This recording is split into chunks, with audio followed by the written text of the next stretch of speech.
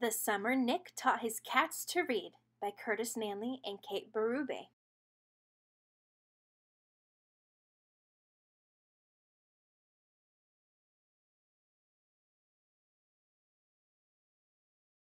Nick had two cats, Vern and Stevenson. They spent summers doing everything together.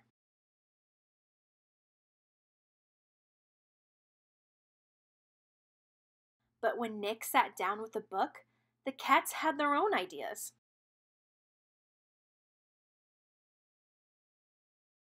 So Nick decided to teach them to read.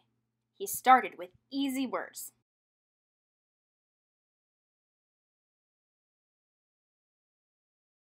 Ball, said Nick, B-A-L-L. But the cats just wanted to play.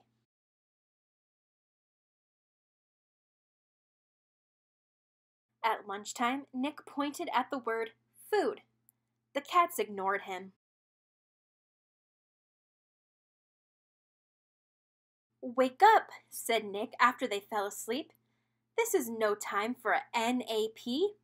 His cats did not like that at all. So Nick made new flashcards, and Vern got interested.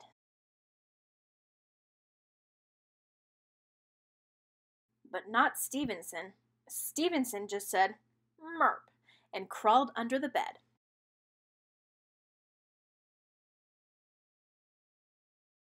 Nick tried nursery rhymes next. When he read Three Little Kittens, Vern searched everywhere for mittens, but not Stevenson.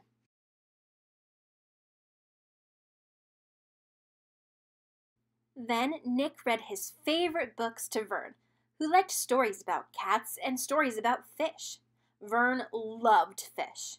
He followed along as Nick read, learning the sounds of the letters.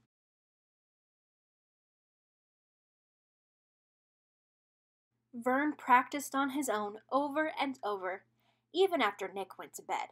Soon he was reading new stories all by himself.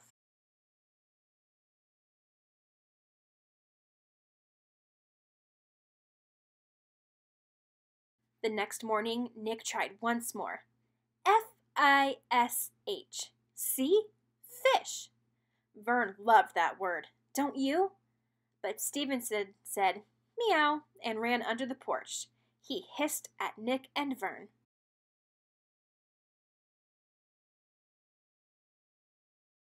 Vern got his own library card and borrowed so many books that Nick could hardly carry them home.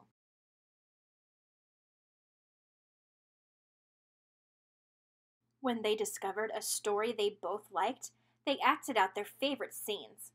They dug up fish fossils in the flower bed. They bounced across the surface of the moon. It was fun, but it would have been more fun with Stevenson.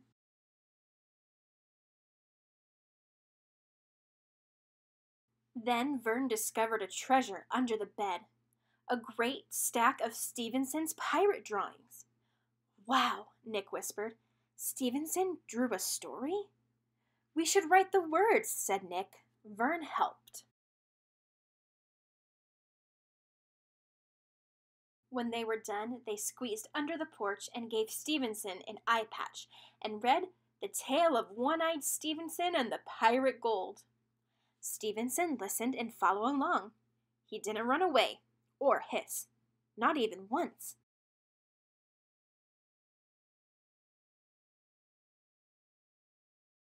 So Nick and Vern took him to the library to find more books.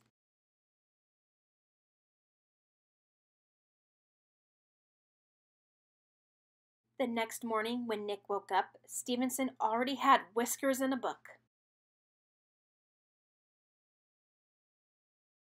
When Vern and Nick needed help finding pirates, Stevenson found a sword, too.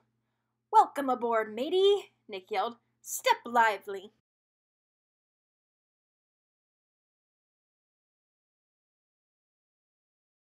Nick and Vern rounded up 2 scurvy mutineers, and Stevenson held them at bay.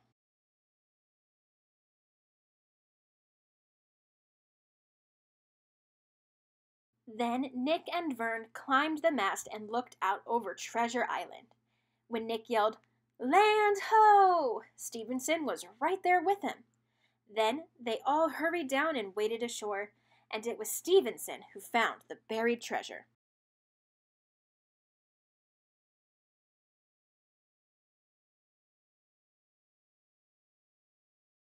Now Nick and his cats hunt for dinosaurs in the lost world behind the garden. They race around the yard in 80 seconds.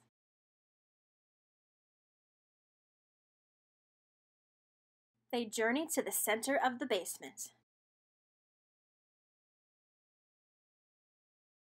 Sometimes Vern and Stevenson curl up with their own books, and sometimes Nick reads to them while they close their eyes and purr.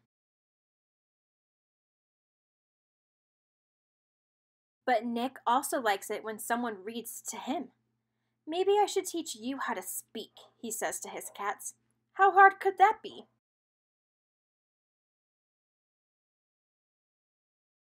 "Meow," says Stevenson.